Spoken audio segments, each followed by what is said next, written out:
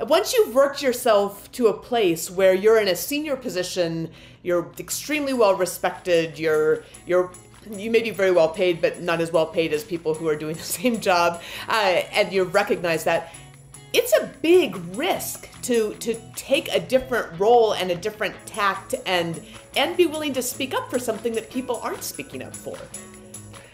It is. I would say, Shannon, that if I hadn't done it at that moment, I'm not really sure that I would have lived through the next decade. Hi, I'm Shannon Huffman-Polson, and I want to welcome you to Facing the Wind, Season 2 of the Grit Factor podcast. We are going to have a great time this season with episodes bringing you experts from around the world in leadership, grit, resilience, purpose, and storytelling. I've listened to you over this last year, your comments, your responses, your conversations, your questions, and this really is a season that has been designed with you in mind. This really is a season that's been designed to answer those questions that you need to know in order to fulfill that mission that I know we have in common, that mission of the Grit Institute, which is building courageous leaders for a better world. We're doing that through our courses online at thegritinstitute.com, through our books, and of course, through this podcast. And if you have a question you'd like to have included, please head over to thegritinstitute.com/podcasts and leave your voicemail. Let's take off.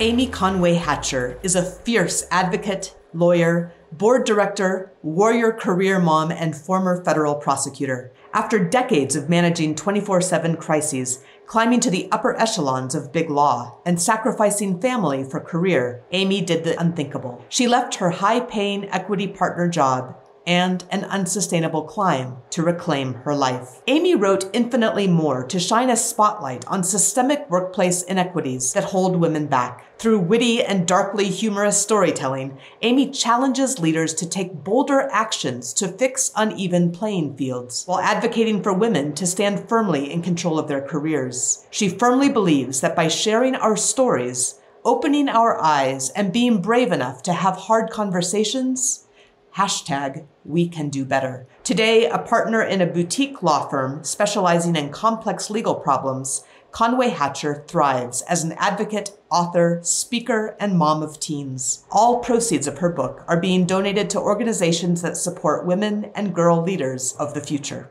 All right. Welcome, Amy, to the Grit Factor. It's great to have you on.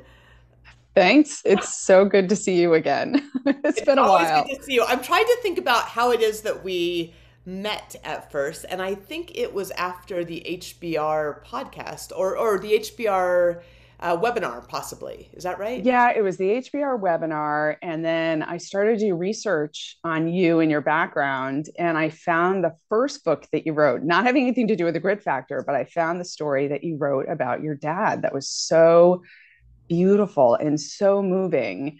And I remember, I reached out to you because you're writing on leadership issues, and that's what I was researching. So there we were, but it just felt like a kindred spirit and a sister, like from the second we said hello.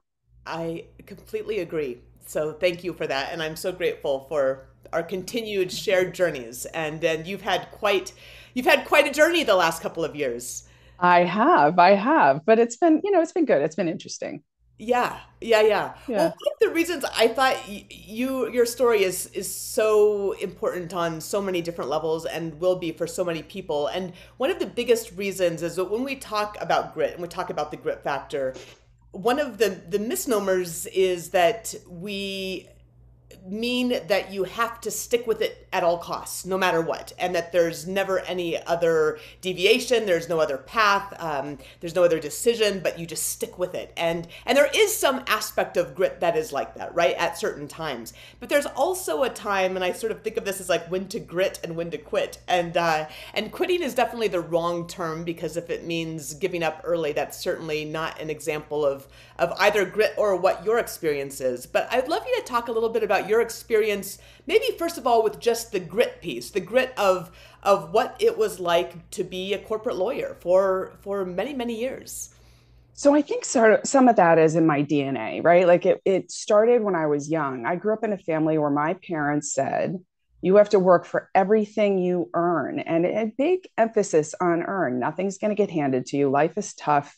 You need to make sure that you're sticking up for yourself, that you're working hard, you're not expecting handouts, and it's really hard.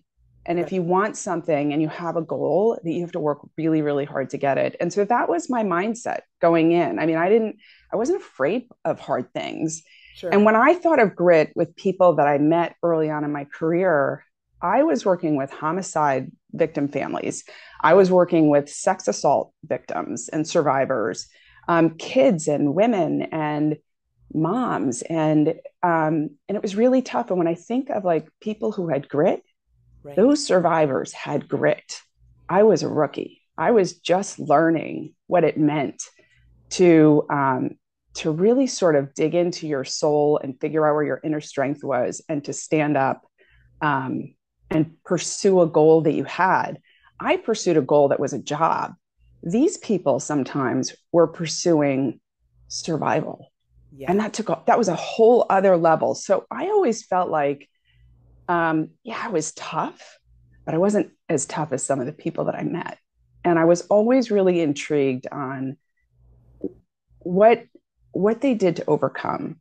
So I don't think I ever viewed myself as having this, monumental understanding of grit or knowledge. I would say people around me who watched my career and who watched, as I had kids and I tried to do it all, they would say I had grit. I don't know that I had as much insight to say that I had as much as they saw, right? Because I was sort of machine doing what my parents taught me, which is working your tail off for everything that you earn, and not being sort of not thinking that your journey was so much harder than anybody else's, if that makes sense. Sure. No, I was brought up very much the same way. But meanwhile, I mean, talk about what was your typical day, your typical week?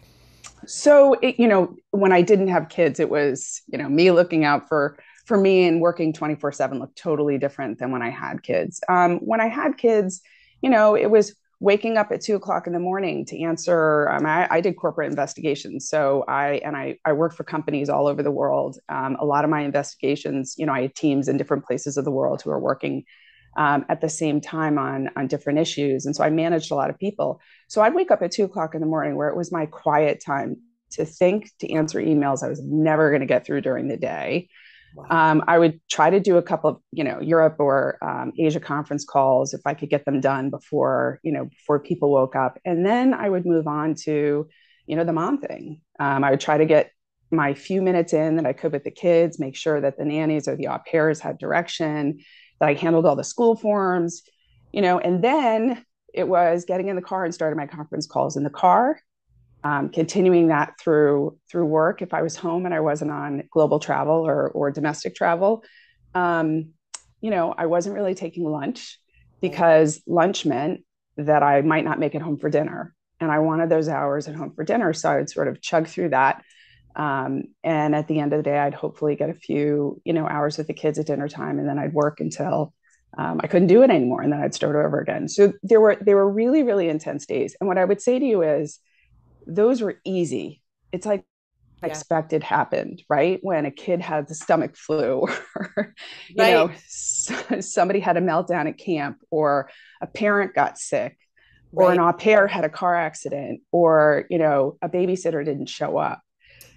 Those were the kinds of things that would upend your day, that would make you really, really good at compartmentalizing and multitasking and ball juggling, and not really having that. What I say is, you sort of don't have this, you have such a razor thin margin of error. Yes. Right. And so you build your life in the world to work under those circumstances. And you can do it for a while. I did it for a long time, but there is a point that you hit that, you get to that when to grit, or when to, I would say, pivot.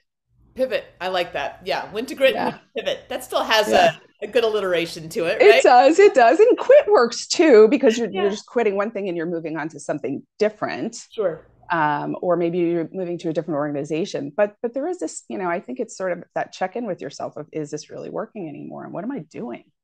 Right. And just to, before we get to that pivot piece, there's still some validation, isn't there? There's still some satisfaction in doing hard things well and being recognized for that, right?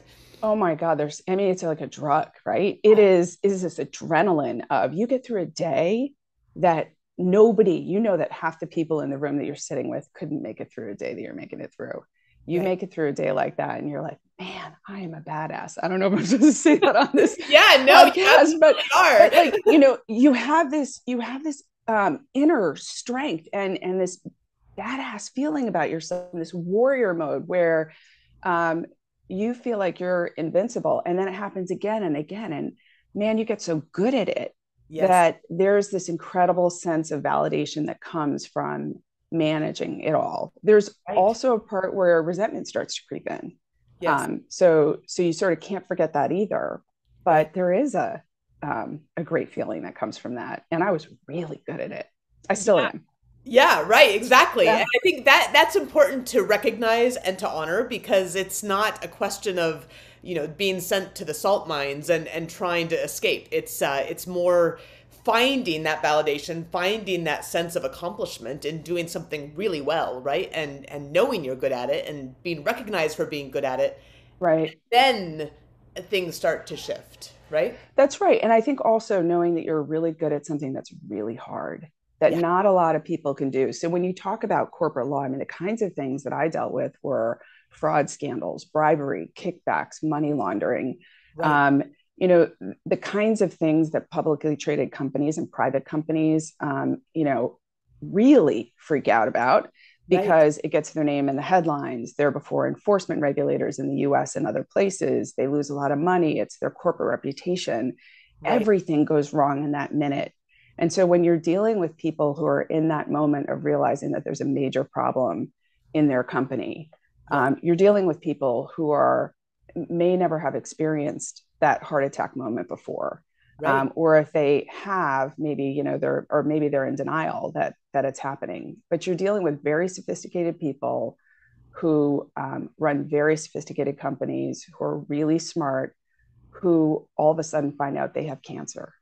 Yeah. And that's a moment that really matters. So if you're somebody who can step into that fold while you're a working mom, a woman working in a male-dominated environment, Yes. and you can actually manage and help people navigate through that mess. Sure. It's incredible. Yeah. I mean, it must feel like you're helping other people in addition to doing this incredible job, right? Sure. Yeah, absolutely. And there are times where, you also have to have hard conversations with people where you're like, buddy, it's not going to work out that way for you. You can't, tell the FBI to come back another day in your lobby. Yeah. So Right. it's, there's a reality check that sort of comes with it. And I would say that those are adrenaline rush days that are, they're hard.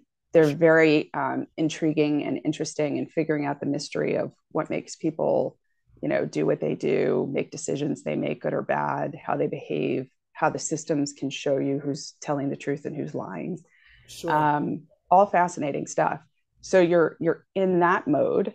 Yes. While at the same time, there's a piece of you that's making lunch and setting up play dates and, getting people to sports on time and making sure that all the different trains are running that have to run. Yeah. Yeah. So when for you did that resentment start to creep into that kind of otherwise pride in the warrior mode? I think that there's probably a tinge of it that's always a bit there. And sometimes it's a bit incredulous, right? Because you have lunch with male peers who you find out are making twice as that you're making, right? More than twice than you're making. And you realize that maybe you're not being treated equally. Sure. You have drinks with folks and you realize they're staying out all night and networking, and their wives are taking care of everything at home. And if you want to see your kids or you have, obligations, you're not the one who gets to stay. Right.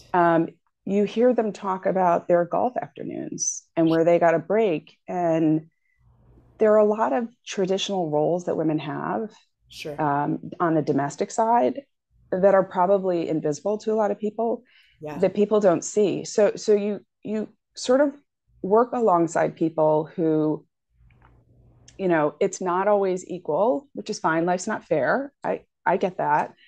But the way that they talk about their life and some of the easy things that they build in to recover, to regenerate their energy, you can't necessarily do. And then you walk in with them to meetings and you see how they might be treated differently than management, where management turns first to them, but perhaps you're the lead on the team. And so you've got to figure out how to politely navigate through that, to stand up for who you are and frankly, the role you have on the team, while at the same time, not step on toes or hurt egos. And so I feel like there's always this sort of accommodation that you have to make. There are a lot of times where you can shove it under the rug or put it in the closet and ignore it, and you sort of roll your eyes. There does become a time, though, where, at least it did for me, where it became so obvious. And I think where I had challenges, like more major challenges, where the inequities were so blatant. And you're with people who you'd had their back for years, and then you saw that they didn't speak up.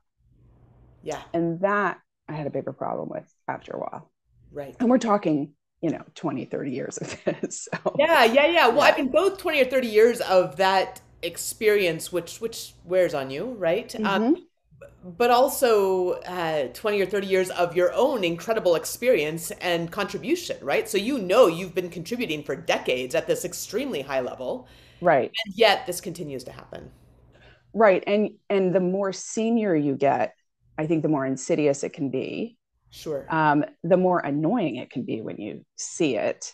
And then you start scratching your head and bang your head against the wall a little bit and wondering, why is everybody so quiet about it? Like, why can't we actually just talk about it and call a spade a spade? And become better people and create a better environment where everybody feels like they've got a fair shake.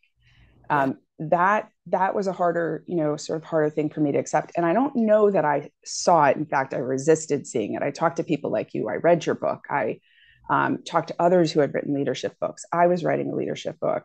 And it wasn't really until the middle of it where I was, teaching my kids lessons that we were learning, that they would continue to point out to me where I was advocating for less for myself.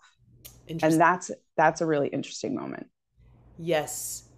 There is some piece that I think is hard to articulate precisely, but we're being worn down after years and years of this. You maybe, even though you fight it, you almost start to wonder if you're internalizing it yourself, don't you? Yeah, that's where I think the frog in the pot comes into play, right? Like in some ways, we all become a little bit of a frog in the pot because we're accepting this environment, right? Where we know that there are problems with it, and I'm not talking about casting couch problems. I'm talking about the day-to-day microaggressions as biases and inequities or challenges that women face in the workplace. And some of it I accept, because we're all different people and cultures are cultures, and you just sort of got to work through it. But you're right. It's that pile-on effect where you find that over time, you're speaking up less for yourself and you're speaking up less for others, although as a better advocate for others than myself. And you're becoming a little more like them, where you think this is normal. And that's the way that it should be, because it's the way it's been all along. And if you just work hard enough and you finally get to the decision-making top, you'll be able to change it. But you change along the way, right? And you start to accept more along the way, and you start to normalize things that frankly aren't normal and that you didn't think were normal when you walked in the door. Sure.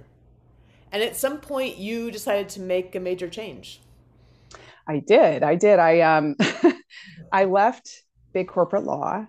And, at the time I did it, I had a really tough shoulder surgery. So I was in a lot of pain. My kids were all over me about finally being home. The first chapter of my book, I talk about an exchange I had with my son, Jack, who was 12 at the time. And I remember I had other inquiries from other law firms saying, if you're not happy with your current law firm, would you come apply here? And I was making a lot of money. I was very highly regarded.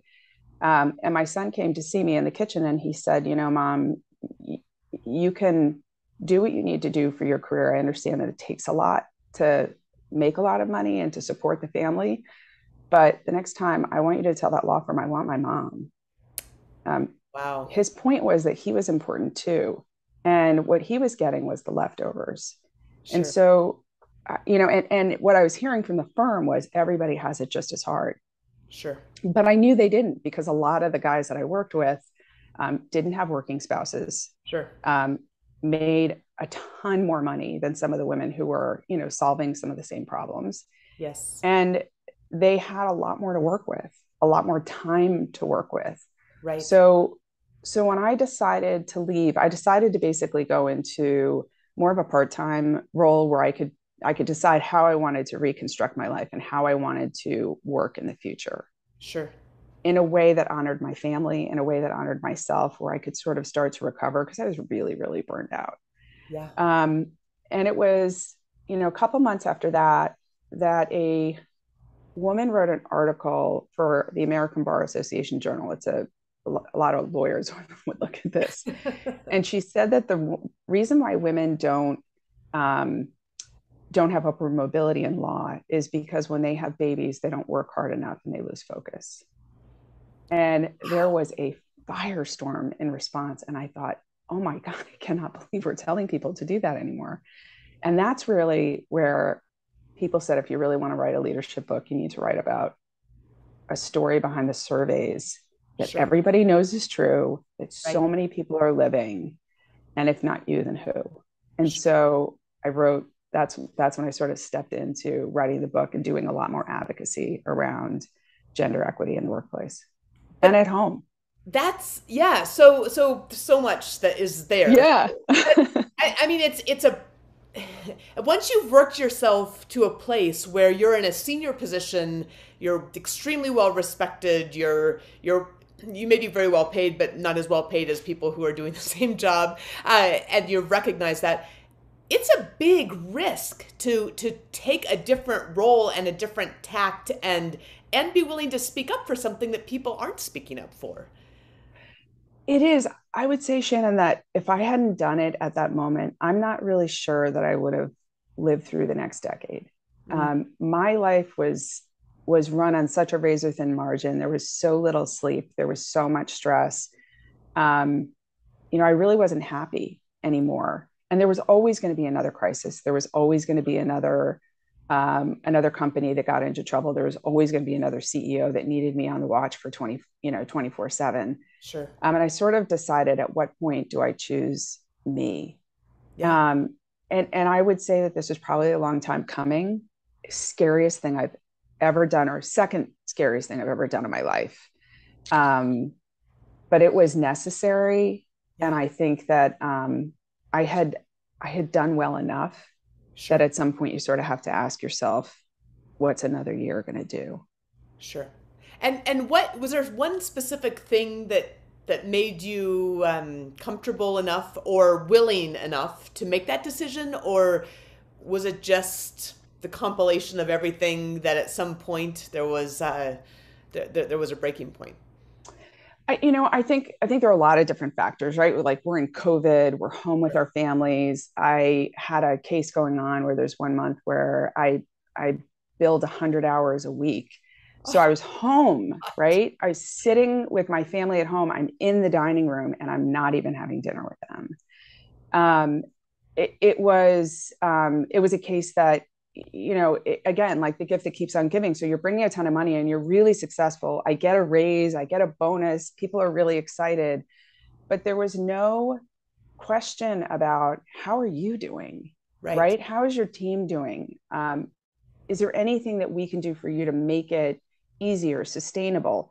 When I told them that I was going to take a step back, I did get the questions of, can you go on sabbatical? Can you take a leave of absence? What if you go to a reduced schedule for a while? And I kept listening very, very carefully to what were they going to do to change the system, right? Like, not just would I take a break and get back on the same field and play the same game in the way I've been playing it. I've been speaking out for a while about culture challenges, about leadership communication, about, the behaviors that you incentivize when you encourage people to bill 10, 15, 20 hours a day as a norm, and that's celebrated, right? When you're doing that, you're not giving people room to live or communicate in a healthy way or work on teams or learn really important leadership skills. Right. And it seemed like that pressure was increasing, not decreasing. So I would say compilation of events, there were a couple of sort of key moments in that fall that created a shift. And I write about that a little bit. Yes.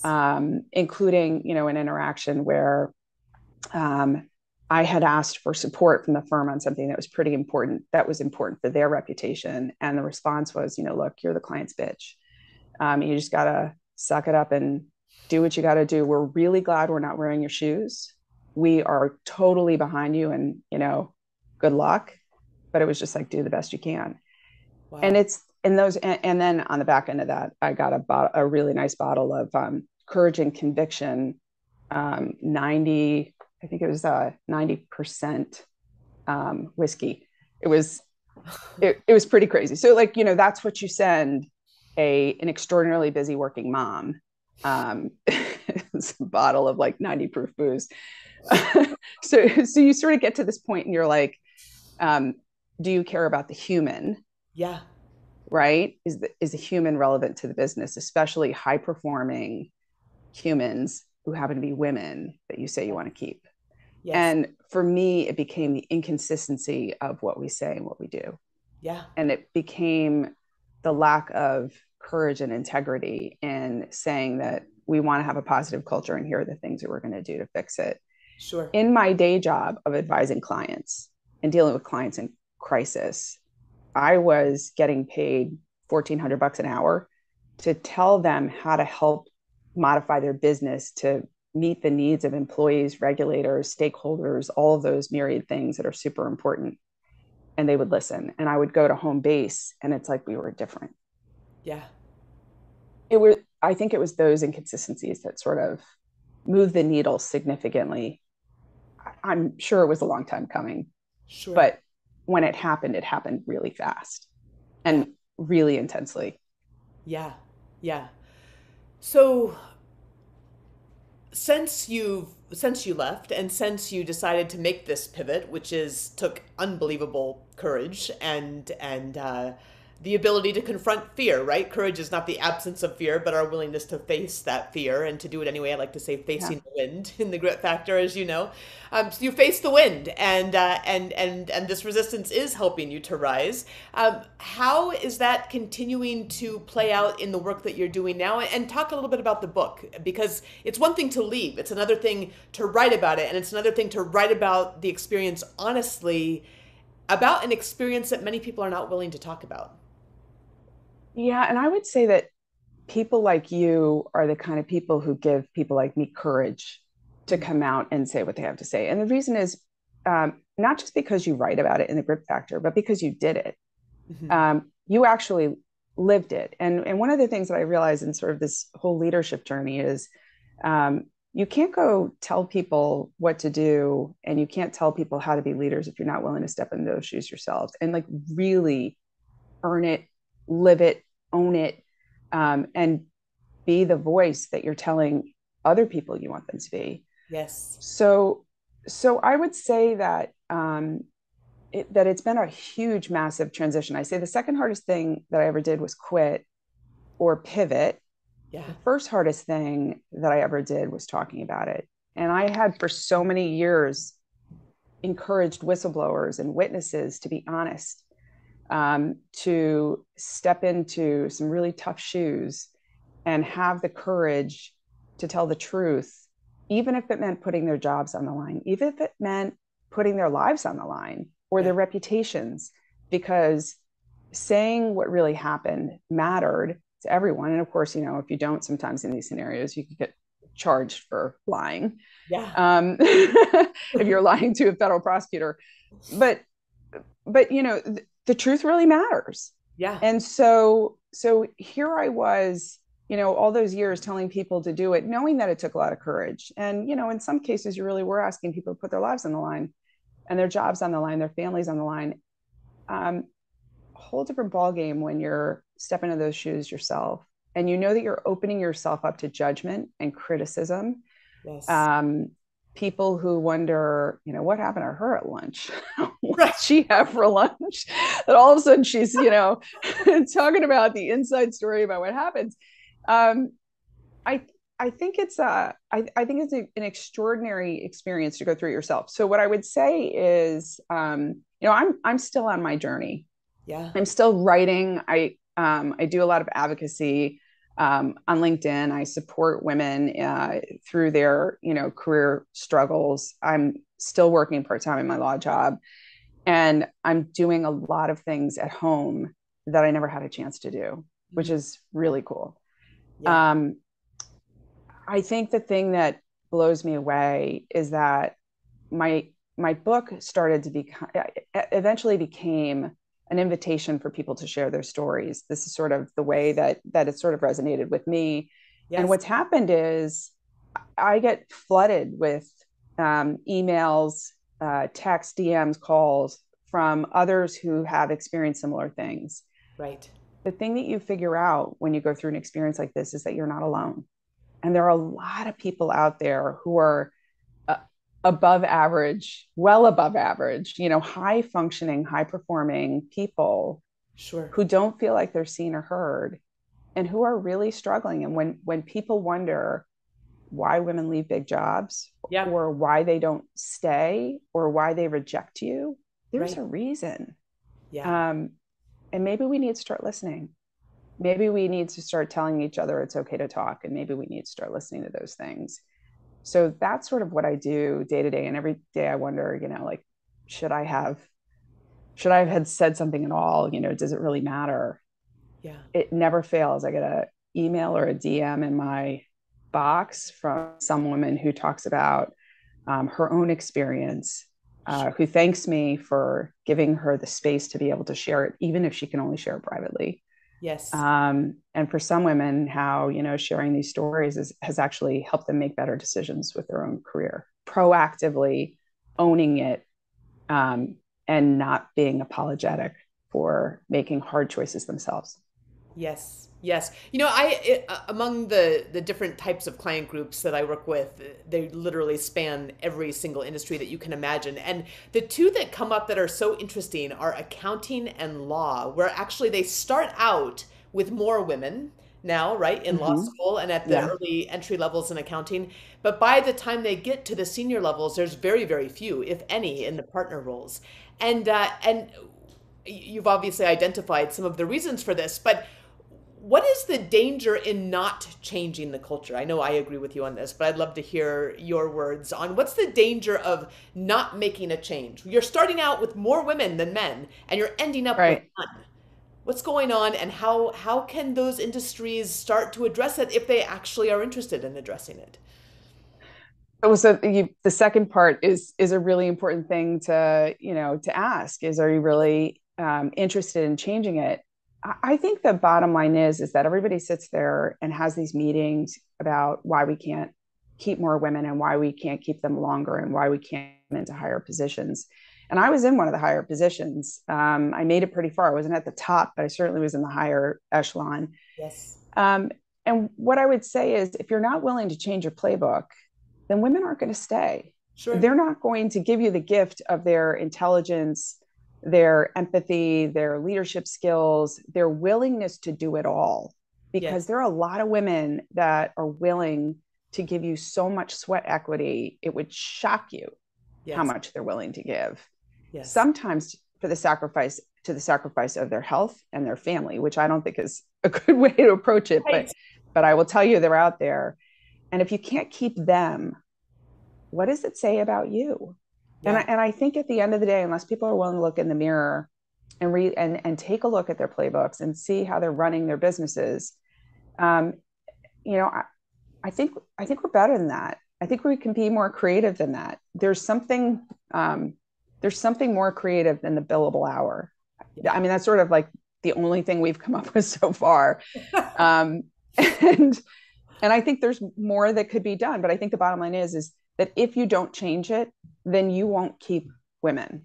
Yes. The vast majority of the women. And so you're going to have to accept that. And then you're going to have to own it. What I don't like about where we're at is that the expectation is we're all going to lie about it. Yes. And I talk about this in the book, where I was one of those people who I would walk into, clients and tell them what a great, diversity program we had and how different our firm was on women's issues. And really they weren't. And we all knew it. We all knew it was bullshit, right? Yet we're doing it because that's the way to play the game. That's how we get in the room. Yeah. But it's not honest, and everybody knows about it and everybody talks about it. Amy, I remember talking to a client, this is now a number of years ago, in the accounting space. And the question that one of the partners asked was, we really want to bring up this particular woman to be a partner, but she's not accepting the offer. She's not interested. And, what should we do about that? And I said, well, what does she say? And he looked at me like I was crazy. And I was just like, have you asked her?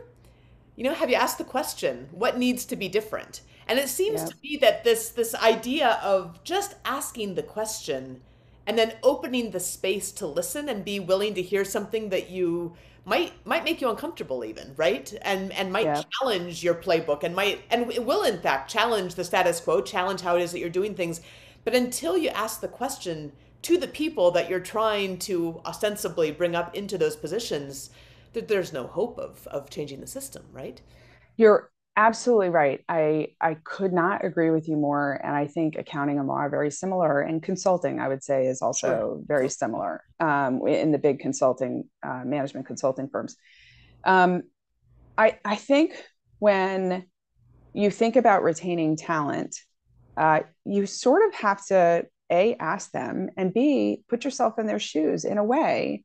And take a look around and wonder what it's going to take to put her in a position of not just getting to the partner level, but let's talk about pay equity, because there are a hell of a lot of women that are at the partnership levels. And it's sort of this insidious thing, like once you get to the partnership levels, there are different levels within the partnership levels. Right. So you can call somebody a partner, but they could be a service partner. They could be the lowest on the tier. And that's where most of the women are, like at the bottom end of the partner level. You see those clusters if you look at the partnership lists, but that's all about money, and money is power. So my question is, how are you going to put her in a position where she can make your salary? Yeah. Where she gets your client, right? She competes head to head with you fairly. Yes. And isn't undercut by the system, you or your buddies, in an unfair way. I mean, there's healthy competition and then there's sort of ugly competition. Sure. I think where people start to lose a little bit of focus is they'll say, I want to make this person, I'm going to keep this number two, right? Like I have this really great number two or number three. I want to keep her. Yeah. Well, if you're going to keep her, you got to make her a number one.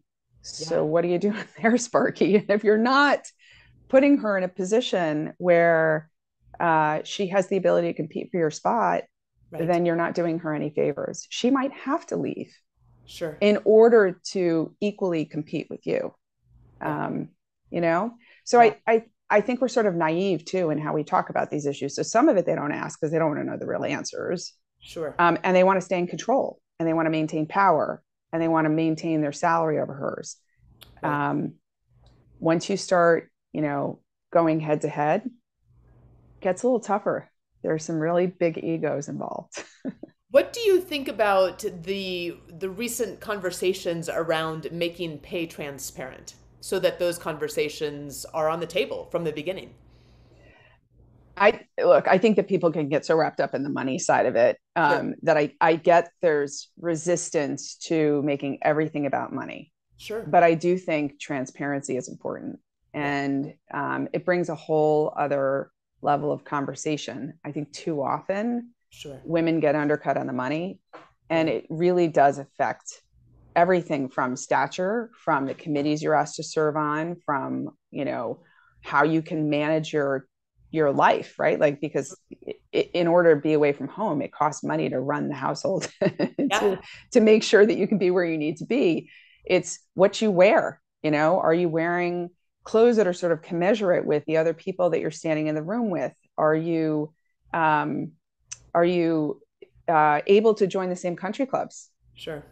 You know, all of those things that put you in a position where you're really going fairly competing with people. I think the money matters, and that's where I think transparency matters, because then we're not going to have these sort of sugar-coated conversations anymore and say, well, you know, look, you need to wait your turn. It'll happen. Yeah. Hang in there. It's tough for everyone. Right. You know, and then, you know, the guy down the hall who's your real peer in age, and maybe you're even ahead of him in the kind of work that you're doing and the revenue you're bringing in.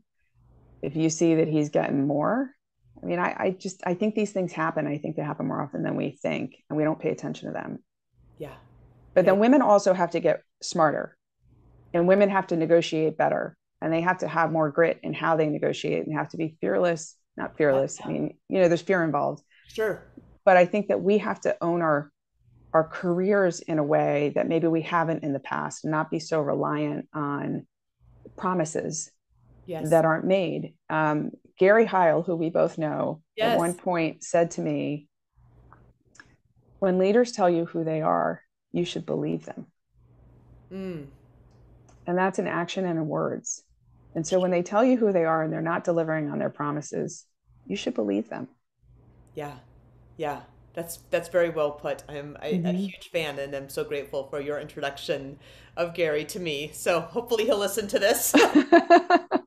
Get his kudos. No, that's so well put. And it seems to me that there's a couple of things that need the focus, and one of them is, and I don't know if you can convince actually, or if it's simply the impact of information that can ultimately convince people that it's not just about it is about doing the right thing, right? That should be important. But for those for whom it's not important, it's about making sure that everybody has the opportunity to contribute their best selves, right? And if you have a playing field where everybody can contribute their best selves, you're going to get the best out of that. But if you don't have that, then you're only going to get the best from 50% of the population, right? At the end of the day. Absolutely. And then you have to look at your, you know, what is it that you sell? Who are your customers, right? And if your customers have expectations that they're going to see women in the room, you better put women in the room. Yeah. If you're not willing to do these things, then you cannot sit there and wring your hands and wonder why women are leaving and why your retention rate is so crappy. Sure. And you also can't wonder why you lose clients who decide, I'm not going to do business with you anymore because I told you what I wanted to see. Sure. And you keep delivering something different. Or you deliver nice faces, but I know they're not in charge. Right. So you sort of can't have it both ways. What I would like to see is more transparency on a lot of levels. You know, salary, yes, but also I think it has to be, you know, who are you and what do you want? What are the promises you make people when they come in the door? And are you really willing to live by them? And if you're not, or you have other priorities, just say it, because then you give people the opportunity to choose something different, and they might not pick you. Sure. Yeah. And, you know, that's business is business too, right?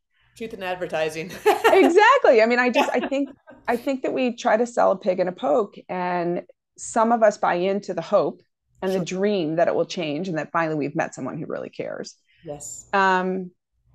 And then it's scary to pivot and go to a different company or a different position, or admit that maybe you made the wrong call. Sure. But that happens a lot. And I think people just need to say who you are. You want me to say who I am and be authentic? Yeah. How about you try that too?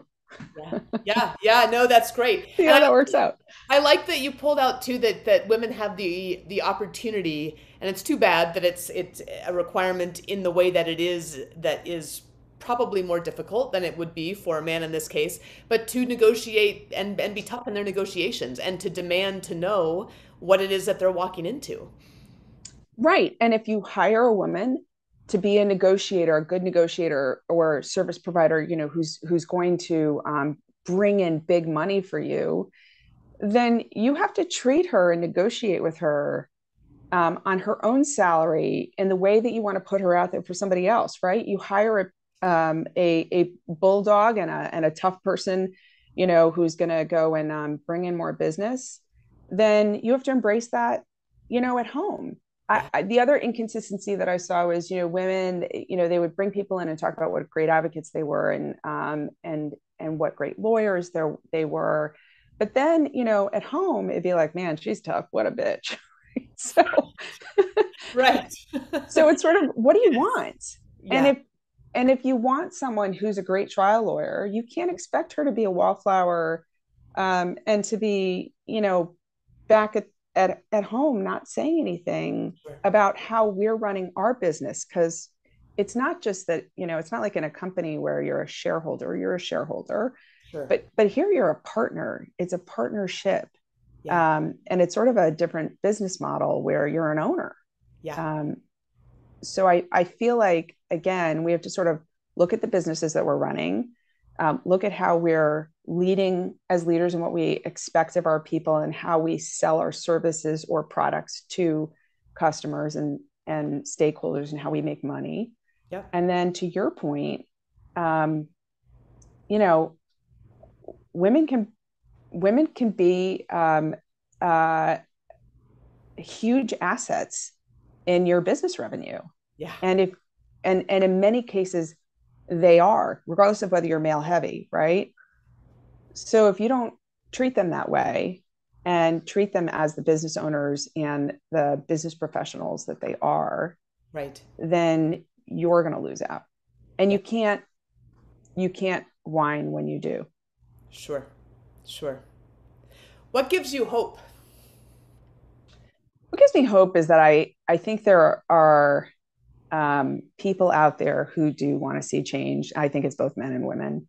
I think men are raising kids now in different ways, right? They're not all, our dad's generation and the generation before, even our generation, some of them had a very different worldview of family and what they wanted for their family, the expectations of their wives. I think things have really shifted, and they're more partnerships now. Yes. And we're raising our girls to be strong, assertive, to want professional careers. Right. We're sending them, the vast majority of them, to school. Yeah. So I do think that they're looking at this in a way that, what is their daughter going to inherit? And that's the right question to be asking. So that gives me some hope. And then with women, I think what gives me a lot of hope is that while many are still not comfortable talking about these issues, there are many that are. Sure. And that group is growing.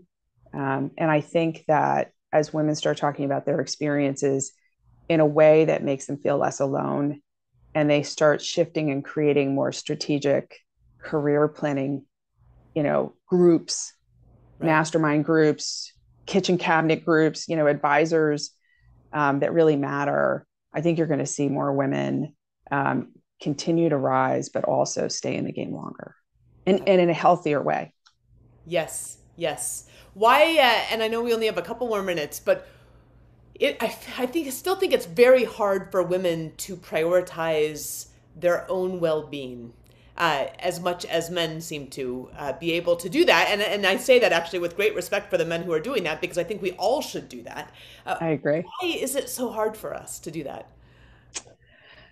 I don't know. I mean, I was the worst at it. There were so many times when people said you can't sustain, and I just wouldn't listen. Sure. I think that I just don't think we're wired that way. And I think there are times where we're in such survival mode professionally that we end up becoming in survival mode at home, and we put everybody before us. I do think that life will happen and kick in the butt. And at some point, you're going to have to come out of that, or you're going to wind up in a pretty tough place yourself. Sure. But I think it's something that we need to be talking about. I think we need to be talking about it much earlier in school. We need to be talking about it when women are in college, when they're in graduate programs, and not in a way that's patronizing about, and there's no such thing, I think, as work-life balance. I think that's all crap. Yeah. But I do think that there are ways to manage our lives in a better way, where we're not forgetting that if we're not healthy and we're not showing up recharged, we're not doing anybody any favors at home, at work. And that's just a unsustainable way of living. Yes. It's really easy, Shannon, though, to get caught up. And I think that that's something that will probably struggle for all time, because, if you're someone who's a caretaker, whether it's kids or parents or both, sure, it's tough. Yeah. It's tough. And I think that's the other thing too, is we just have to honor how tough it is. Yeah. Yeah. Yeah. Well, thank you, Amy. Thank you for sharing your lessons, your stories, yourself. I am so appreciative of the work that you do in the world and just you being in the world. So thank you. Thank you so much. And thank you for being an inspiration to me, Shannon. I really, really am truly grateful. That's Facing the Wind, Season 2 of The Grit Factor. Thank you for being here. As always, it's great to have you listening in. And if you enjoyed this episode, would you subscribe, leave us a review, and share with a friend? And make sure to pick up your own copy of The Grit Factor for candid stories and lessons from leaders in the vanguards of their fields. If you have a question you'd like to ask, send me a voicemail through the link at my website at thegritinstitute.com/podcast. See you next week.